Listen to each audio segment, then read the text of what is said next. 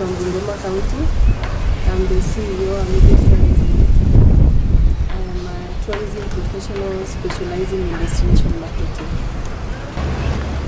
Amigos Tourism Network is an organization that views every county as a tourist destination, and we want to enhance the competitiveness of every county. We believe in our vision of we want to see Kenya recognized as a tourism destination with all the 47 counties put together, because we believe every county has been endowed with different natural resources that can attract different tourists with different interests. We are here at Dr. Spa Doctor Hotel because tourism runs as an entire system. It consists of the attractions, the hospitality establishments, and the travel industry. We have a program, Travel to Learn, Learn to Travel. It's a program for young people to engage in tourism development and environmental conservation.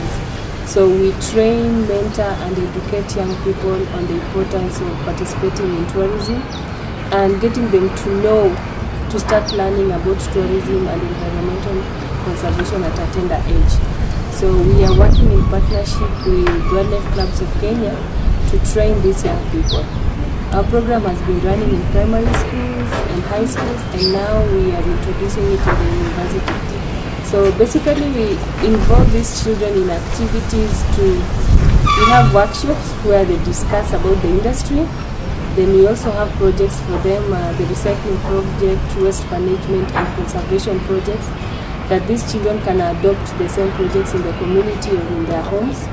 So in Amigos we want to bring about recycling, we want to bring about conservation of the environment, and that is why we have the programs in schools, from the primary, secondary, and we have also started it in the universities. So we want to educate the community and basically the students, the young people in the community, so that they can encourage the environmental conservation. Yeah, so we are really concerned about our environment and we want that change. We want these children to understand the other part of the tourism system. They have been to the attractions. Now we are bringing them to the hotel establishments to understand what really happens in a hotel establishment, how the hotel establishments contributes towards tourism development.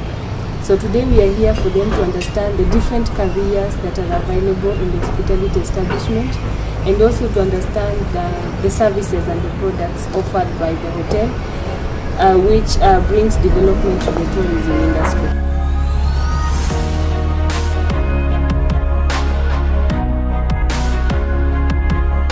The work here is to achieve the goal of the hotel, to serve the client so that they feel okay, to achieve everything that the client wants here.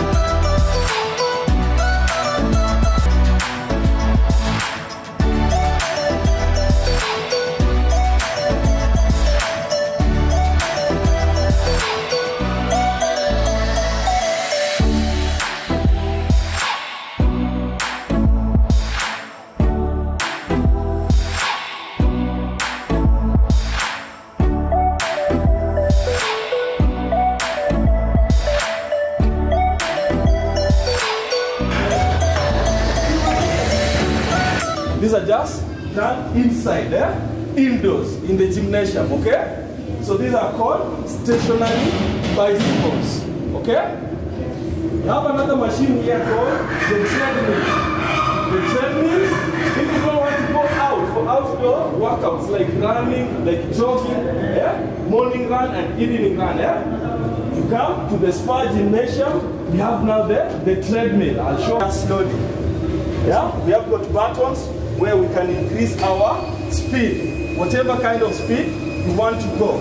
To start now. On the same verge, talking about the careers, we'll also have them visiting the Ministry of Tourism to understand the role of the ministry towards tourism development in the county, because we believe the ministry, they are the main stakeholders in terms of tourism in the county. So I just highlighted a few features that we have, including Mount Elgon, a cave, maternity cave for the elephants. We have talked about Skeresamlia, the magic rock in Sangalo, the second biggest rock in Africa, Mwibale. We have Nabiole Falls. We have Jetambe Fort, which is part of our history, Namachanja, Mesolium, and so many other products, and the surrounding circuit that we can also interlink with in terms of tourism. And we are saying that we have very unique features. All that we need is to have people who will passionately conserve our environment and promote tourism. And people will want to come and see the neat things that we have. The theme of this traveling to learn, we want to make sure that these children are getting the concept of tourism. We are breaking it down to them to understand them in the simplest way they can. So when they are traveling to these attractions, they get to learn a lot. So the traveling part is more of the adventure part of tourism now. These kids are able to have fun. At the same time as they're having fun, they're learning a lot concerning tourism, hospitality, travel, and hotel establishments. So the aspect of traveling to learn is just mixing up the adventure and the learning part of tourism.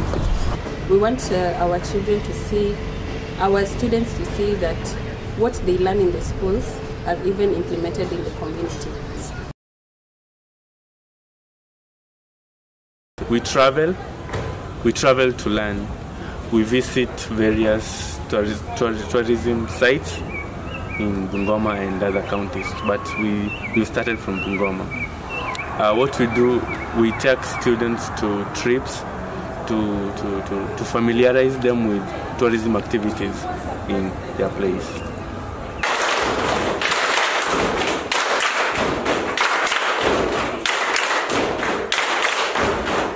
The club started 2 years ago when Madam Nipora visited us and told us about the existence of this club, Amigo.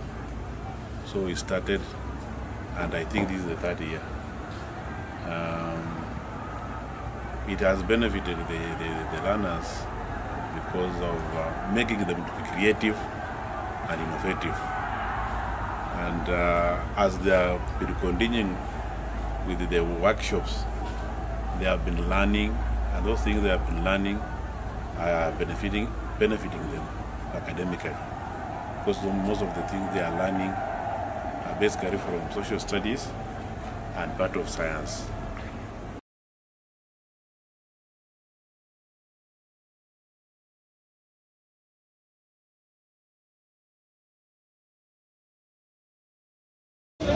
And they are able to engage in conversations concerning environmental conservation as well.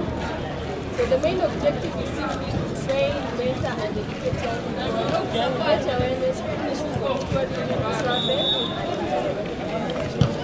Also, we have an exchange program where students from different schools meet, engage, discuss, share ideas, and learn more about environmental conservation and tourism.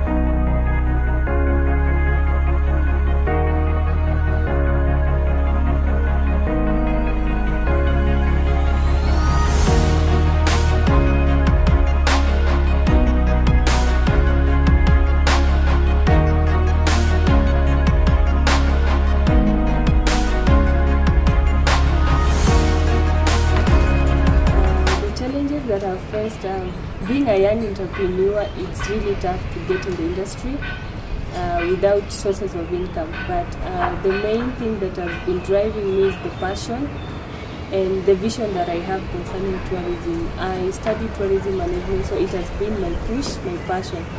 It has been really hard setting up everything without having a real source of income.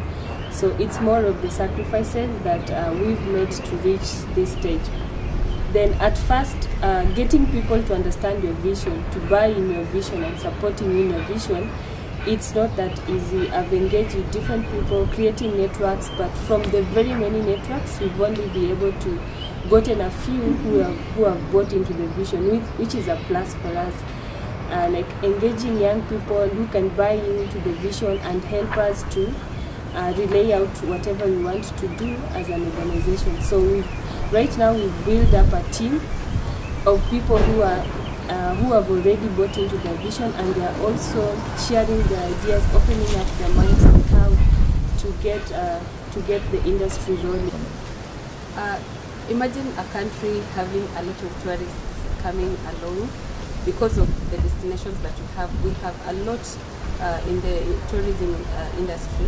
For example, if someone comes, and some people want to come for the hospitality services, others want to come for mountain climbing, the weather, and we have a lot in Kenya. And if we come as a team to encourage environmental conservation in our country, we will really boost our economy in the country. So I would say we have made an impact in the community so far, and many people are joining our programs, and they are being encouraged to conserve the environment through recycling, through waste management, and with the workshops that we have in schools, because parents are also involved in the schools. Yeah, so it's basically what, if you have the passion to change the environment, to conserve the environment, we'll have a lot in the country. My name is Mauka Newton from Teremi Boys High School. I'm here to represent the world at 50. I'm here to represent the world's environment at 50. Today it may be seen as a dream, the dream that was founded by our founders, that it may not come true that we will reach 2050 as an environment. But it is not a dream. It is always said that dreams are founders of life. And today I found the dream that is for the founders of life. It is my prayer. In every time I sit down and I do a poem, I always say that God protects the world, that God keeps the nature of the world, that it is only through our writing, it is only through our education and through our talking that we may change the entire world. The dreams are founders of life today. It may seem simple, but it entails what the world wants today for us tomorrow. We are environmentalists. We only need the support to take us forward and to keep on fighting. We are like soldiers in a battlefield. We never retreat, we never surrender. And today, our rule is that we will never retreat, never surrender towards the conservation of the world and towards the dream of the world at 2050. It is my desire that me and you come together, hold hands together, and conserve the environment for the better. It is my desire that we go home and teach our parents not to cut down the trees, not to burn the fossil fuels, because it destroys the environment. Let's join hands together. For it may be seen that the world is big, but the world is a global village. It is a village that we may hold hands together as the people of the world and do it better. Together, we can do it more. Thank you.